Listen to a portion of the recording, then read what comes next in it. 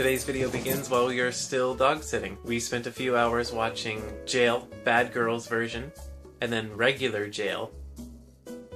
And now I'm going to try to have a nap. I napped for maybe 2 milliseconds and then spent the rest of the night watching cartoons, and that's about it.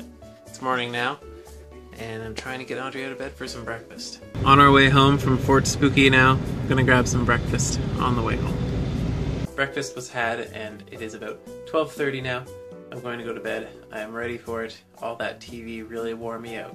Awake now, and we're back at the steel mill. And now we're in a UFO. This UFO, we were released by the extraterrestrials so that I could return home to tell you to have a whale of a day.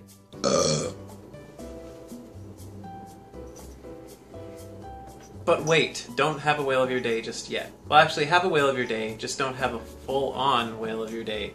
Hang on, we've got a double. So here's the plan. Coffee, video games, until the morning. In the morning, I go to Coco's, and I get some sort of meat, probably chicken, and some veggies, because we were fresh out, maybe a loaf of bread, and...